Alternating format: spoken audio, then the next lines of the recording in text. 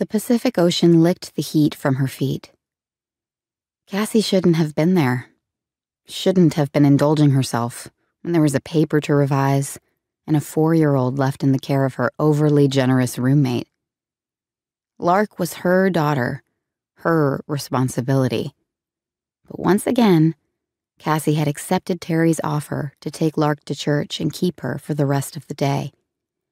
She needed a moment to breathe, a moment to figure out what she was doing with her life, why she was continuing her education in an area in which she'd exhausted her possibilities.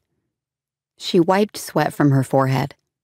At 85 degrees, the day was hot, even for mid-March in Southern California.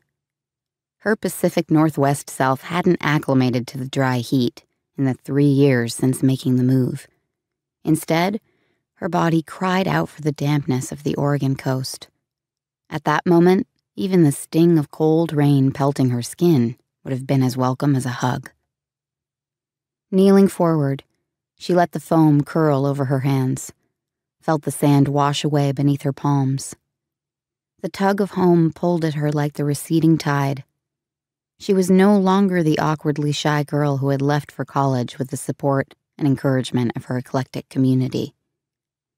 Only her aunt, the woman who had raised Cassie on her own, was a true relation, but Gulls Bay had provided a ragtag family circle.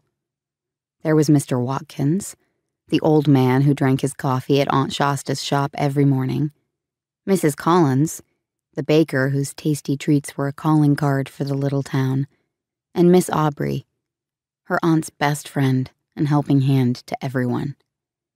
She even found herself missing Mrs. McPherson, who worked in the church office and knew everyone's business.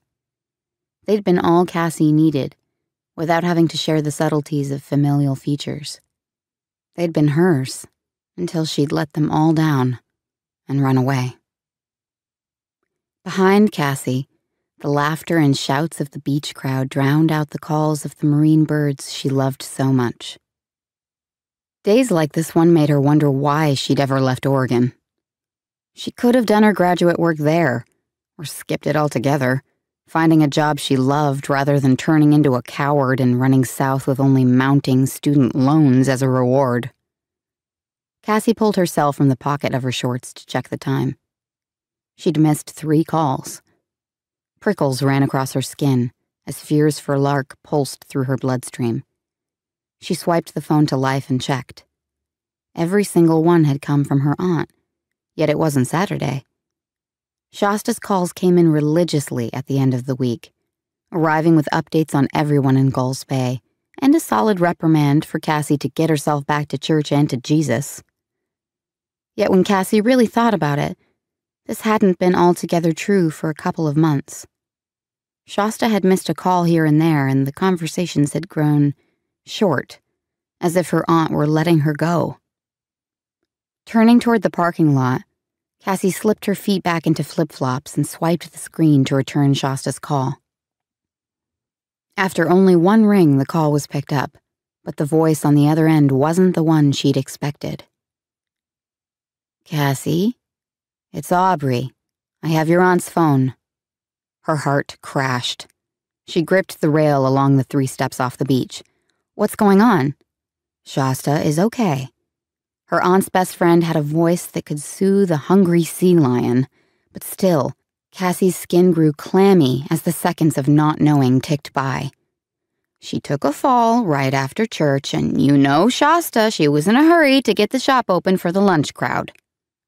Without Aubrey's having to say the words, Cassie could picture the set look on Shasta's face and the exact location of her fall. On the steep stairs that overlook the ocean. "Those are the ones. I tried to get ahead of her, but she took off while I was saying goodbye to Lillian McPherson. I'm so sorry." "It's not your fault. Shasta has a mind of her own, stubborn and hard-headed. Luckily, she seems to be physically tough, too, so what's the damage?" Cassie couldn't help but smile as one of Shasta's pet phrases fell from her own lips.